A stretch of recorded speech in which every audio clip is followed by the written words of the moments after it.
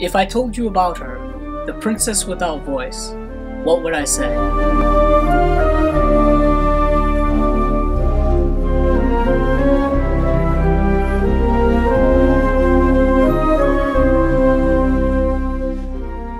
The Shape of Water is directed by Guillermo del Toro and starring Sally Hawkins, Octavia Spencer, Doug Jones, Michael Stuhlbarg, and Richard Jenkins. Before I go any further, I just want to say there will not be any plot spoilers in this review. This film is set in the early 1960s and is centered around the character of Eliza, portrayed by Sally Hawkins. She is a janitor or cleaning lady at a government science facility that is run by Michael Shannon. And one day they take in a creature that is seemingly experimented on and tortured. Sally Hawkins ends up developing a very strong relationship with it and decides that she's going to save it, but of course that situation can get very complicated. This is an astoundingly beautiful and gorgeous movie, really on all levels.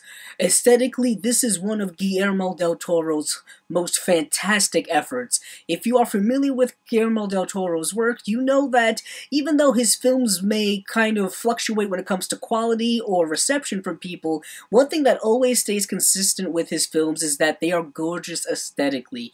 He is someone who loves to use practical effects, and a lot of his budget goes into those practical effects, making them look so darn beautiful, as well as the set design and art design in all of his films are just so beautiful. The effects aren't flashy in any way.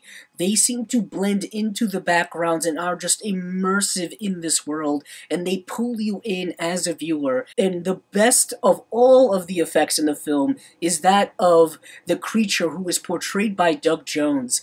The makeup work on him is astounding. Del Toro's direction, I think, is some of the best he's ever done.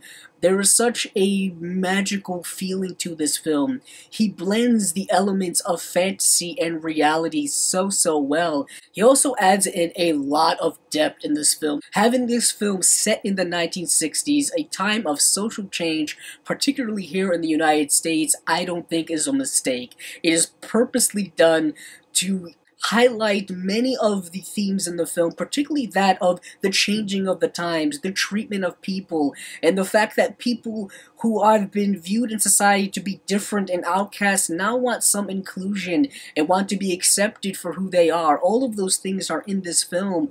And of course there is a romance element as well, a almost Beauty and the Beast type quality to this film. He takes elements from, I would say, the 1946 film La Belle and La Bête, done by Jean Cocteau, as well as elements from Creature from the Black Lagoon, maybe some melodrama elements from Douglas Sirk, and meshes them all into this movie.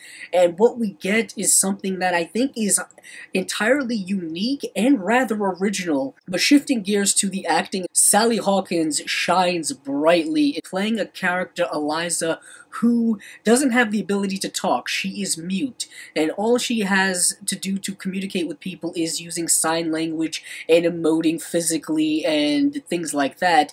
And Sally Hawkins does all of that exquisitely, and she is incredibly vulnerable, happy, sad. She runs the gamut of all of the emotional spectrum, and she does it with flying colors. I would say this is the best performance I've seen in any film by any actress in 2017. But what is also really fantastic in this film is Doug Jones as the creature, someone who only can communicate similar to the Sally Hawkins character via sign language, via emoting with the body and the eyes and things like that, and Doug Jones is amazing at that.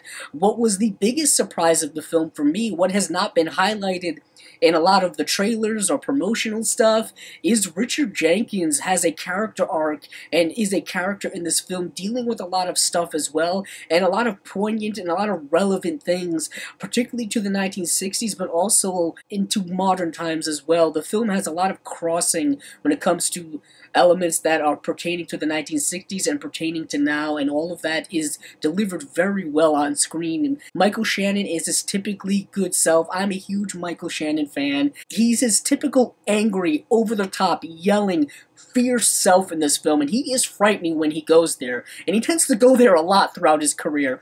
But if you're good at something, keep doing it, because people people keep paying to see it, and he is great as the antagonist. Some may view him as a little over the top, but I think he has to be. What he is trying to be as a character is something that is an amalgamation of a lot of emotion that is kind of throughout the times in which the film is depicted in.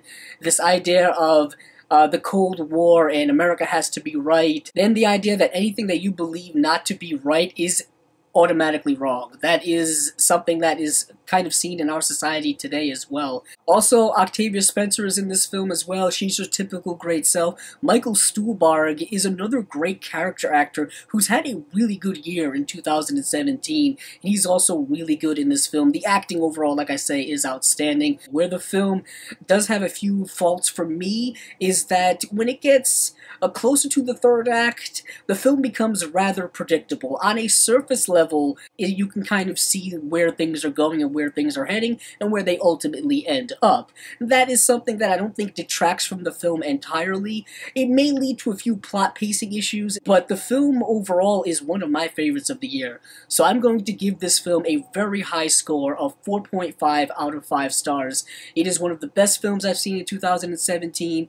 It is a magical, beautiful film. I highly recommend it for anyone, especially those who are fans of Guillermo del Toro. I think it's another great film to add to his filmography. That has been my review of The Shape of Water. If you like this video, please check out the other videos on my channel.